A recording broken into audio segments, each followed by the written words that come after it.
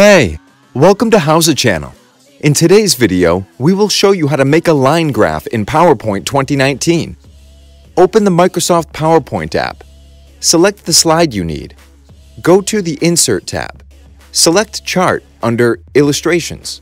Select Line from the left side menu. Select the style you need and click OK. Enter the data for the graph into the new window. Name the categories and series. Enter the values. You can also change the graph type.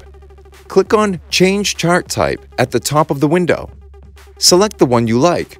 For example, stacked line with markers. Click OK. You can also change chart styles. Click on the tiny arrow next to the Chart Styles box. Select the one you like. Go to the Format tab. Select the chart title. Click on the tiny arrow next to Shape Styles. Select the style you like. Select the line names. Click on the tiny arrow next to Shape Styles. Select the style you like. You can also do the same for the line graphs.